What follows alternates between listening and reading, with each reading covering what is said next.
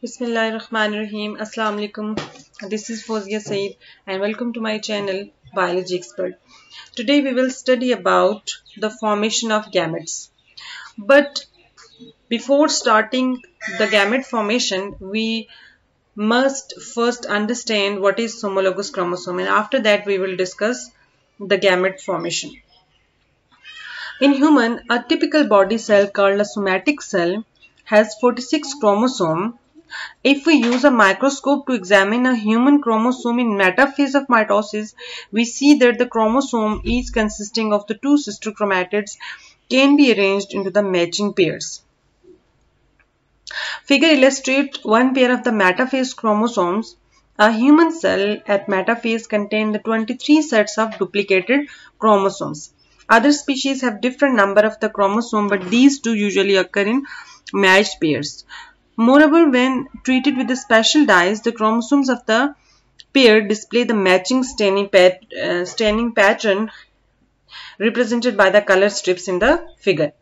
Notice that each chromosome is duplicating, consisting of two sister chromatids joined at the centromere. Every chromosome has a twin that resemble it in length and centromere position. The two chromosomes of such a matching pair are called homologous chromosome because they both carry the genes controlling the same inherited characteristics. For example, if a gene that determines whether a person has a freckle is located at a particular locus or a place on one chromosome within a narrow orange band in our drawing, for instance, then the homologous chromosome has that same gene at a same locus. However, the two chromosomes of a homologous pair may have different versions of a same gene. Homologous chromosomes carry the same gene at a particular locus. For example, if purplish area represents the gene for an eye color, all four chromatids carry the gene for eye color, but the version of allele may differ. Suppose it can be dominant and recessive.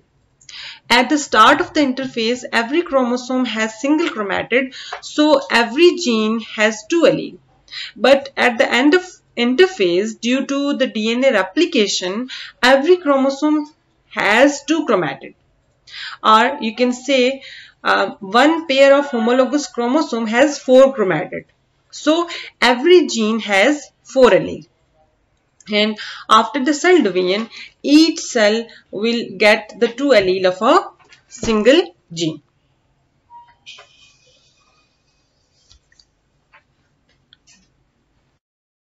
In human female, the 46 chromosomes fall neatly into 23 homologous pairs. For a male, however, the chromosomes in one pair do not look alike. The non-identical pair, only partly homologous, is the male sex chromosome. These sex chromosomes determine an individual's sex, although these chromosomes carry genes that perform other functions as well. In mammal, male has one X chromosome and one Y chromosome. Female has two X chromosomes. The 22 remaining pair of chromosomes, both in male and female, are called autosome. The next is human as well as other animals and many plants are said to be a diploid organism because all body cells contain the pair of homologous chromosomes. The total number of chromosomes is called the diploid number.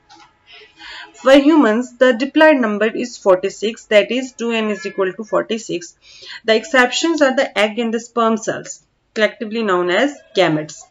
Each gamete has a single set of chromosomes and 23 autosomes plus a sex chromosome, either X or Y.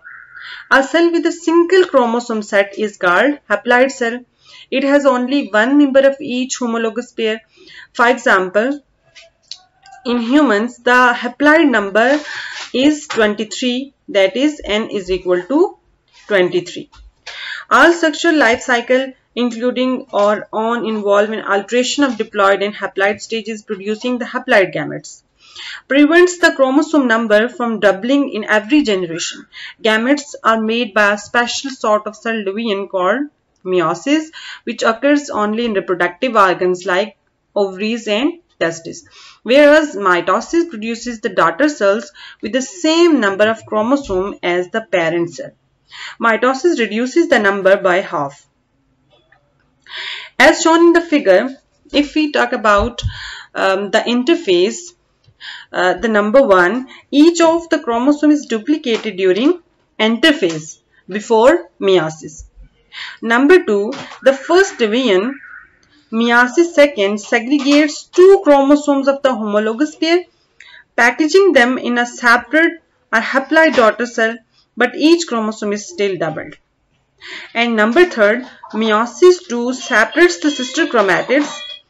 Each of the 4 daughter cell is haploid and contain only a single chromosome from a homologous pair.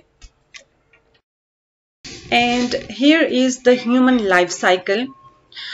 You can see in the diagram that the sperm is a gamete that comes from the male, and the egg is a gametes come from the female, and after the fusion of the male and the female gametes, there is a formation of the zygote.